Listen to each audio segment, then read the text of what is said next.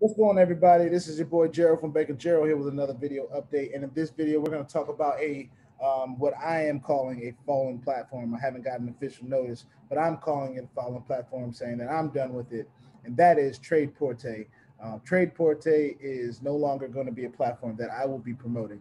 Before I get started in this, I'm not a financial advisor. This is not a financial advice, and I'm not your financial advisor. I'm just a dude that's growing this crypto, sharing his good times and his bad times. And this is one of those times where we're talking about a falling platform. TRADEPORTE was a platform that was brought to me by someone that reached out, a personal trader, and I gave them a shot. This is my first time giving someone that was just a personal trader that has started a platform a chance. And it took a little while for me to get around to it because I only like to stay in the lane with admin that I trust and that I've done projects with before and have come out successful.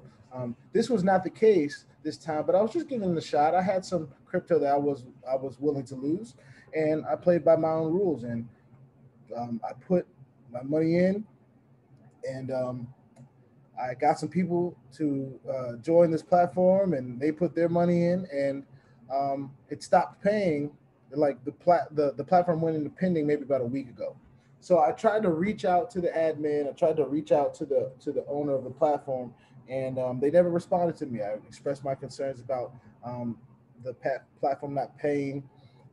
First time they responded, said they were fixing some things in their back office, and it was just a transition to a better system.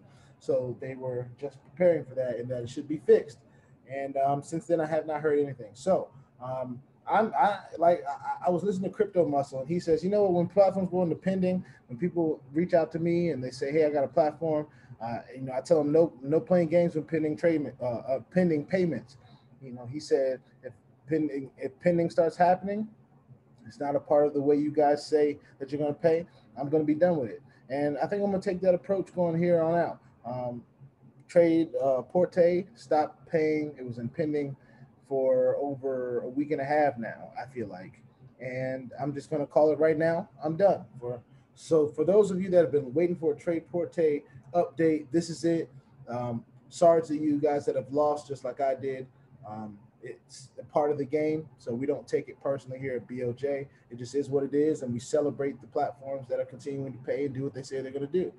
But for those that don't, it is what it is. We let them go, and we say sayonara, and we know not to work with those people in the future.